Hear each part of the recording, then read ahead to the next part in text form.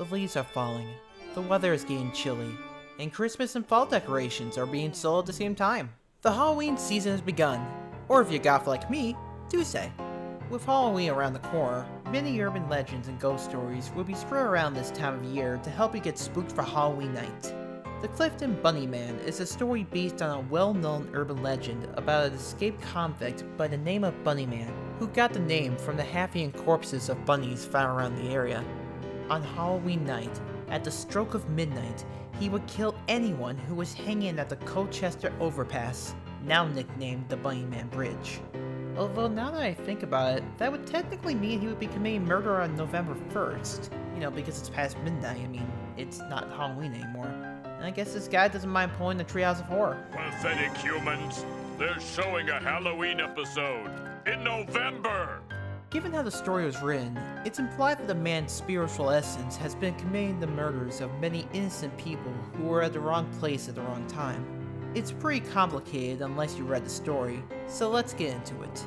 Decent story on the urban legend, it just felt silly despite its high body count.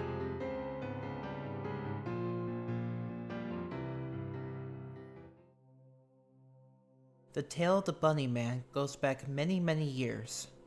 Originally, it didn't start until 1931, after many murders had already been committed. For verification of the story, you can visit the Old Clifton Library, located in Clifton, Northern Virginia, USA.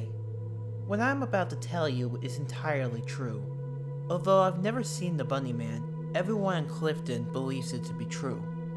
Back in 1903, deep in Clifton, there used to be an asylum buried deep within the wilderness of Clifton. Pretty soon after the Civil War, people started inhabiting the area. Population-wise, around 300 or so. It was a very small town. Nevertheless, people didn't like the idea about having an asylum miles down the road. So they all got together and signed a petition stating for the asylum to relocate elsewhere.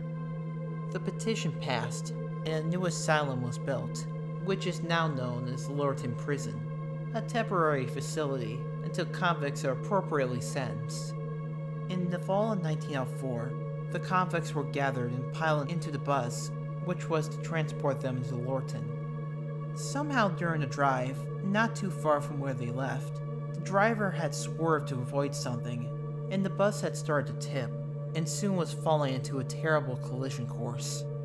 Most of the convicts were injured, but had managed to escape the bus and had fled into the night woods.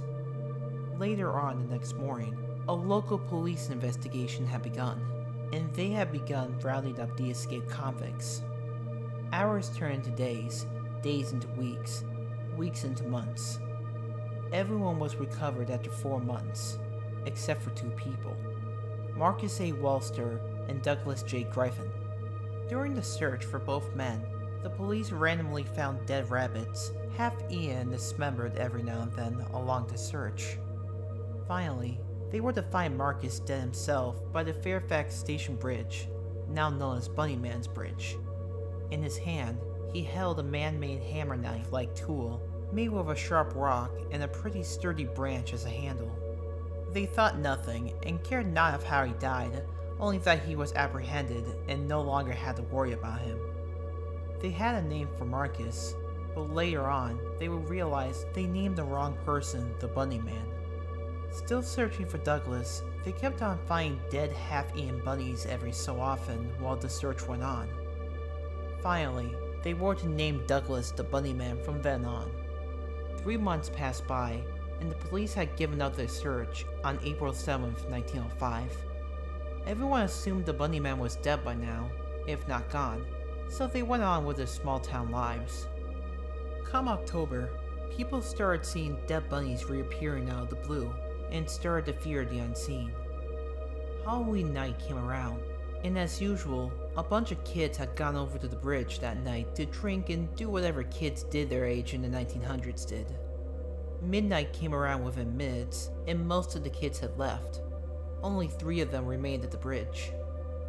Right at midnight, supposedly a bright light back from within the bridge where the kids were shined, and less than a couple of seconds later, they were all dead.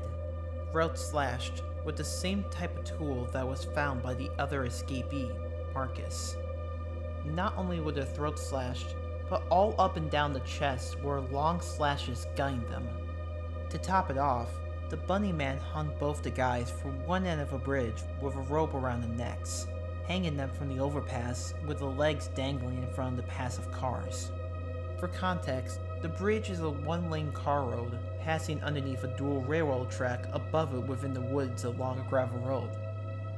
The woman was hung the same way, on the other side of the bridge. This happened on Halloween in 1905.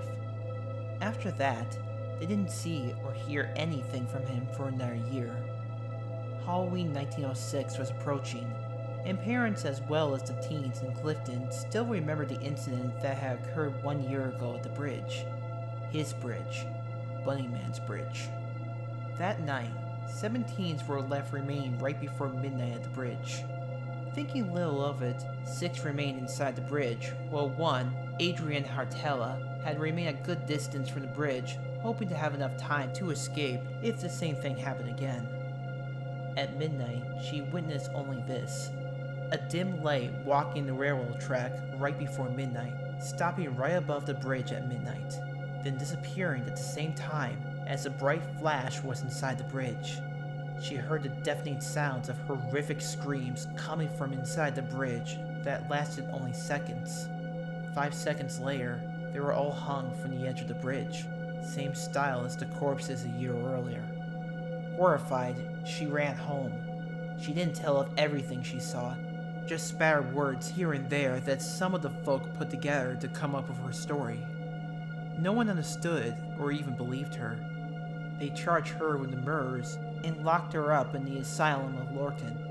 In 1913, the same thing happened with 9 teenagers this time, Halloween night again. Adrian was still locked up. They dropped her sentence, but it was too late. The insanity had finally conquered her. Even if she was released, she was far too gone to have a decent life, so she spent her remaining years in the asylum until she finally died in 1953 of shock. No one knows what exactly she died in shock from, but supposedly she had died in her dreams, dreaming of that one dread night. Perhaps the Bunny Man had finally gotten to her. More murders were to take place, however, although after the murders of 1913, most people stayed clear of the bridge on Halloween. 1943 rolls around, and 6 teenagers go strolling out on Halloween night. A couple hours later, all of them dead, same way as all the others. Investigations took place, but as usual, nothing was discovered. 1976, the same situation occurs, this time with only 3 people. The only other incident that occurred since then was in 1987, 12 years ago. Janet Charliter was enjoying the night with her 4 friends.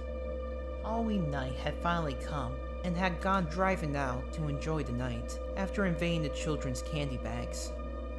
They had settled around 11 at the bridge, waiting for midnight to come. They didn't believe in the myth, so they decided to see it for themselves, and were bound to be the only ones who actually withstood the Bunny Man. They had waited around 55 minutes or so, almost at midnight, until Janet started getting a little scared. They all had been pulling pranks on each other, like jumping out of the bushes and screaming, so she was already a little worked up. Midnight hits, while she is completely freaked out. She is almost out of the bridge, when the lights get really bright inside the bridge. When this happens, her body is halfway outside the bridge. She sees that her skin is starting to tear at her chest, but nothing is piercing her skin. She manages finally to exit the bridge. Completely horrified, she hits a hanging body and knocks herself out. When she awakes, she finds that her hair has turned white and she has been bleeding. She was lucky that the cut had just started. It wasn't very bad at all. She left and never returned to the bridge again. She has been sitting on a swinging bench on her balcony every morning, just staring in the direction towards the bridge a couple miles down. To this day, you can still find her on that bench every morning. From then on, the story dwells untouched and unmoved. Halloween night. You will find a bunch of people hanging around the bridge, drinking and smoking up. But within minutes of midnight, everyone leaves. It's been like that for the past 5 years that I have visited the bridge on Halloween night. Even if it's not Halloween night, any night you go there, you feel the presence of Death awaiting the night sky and Halloween yearning for more blood to be spilled in the name.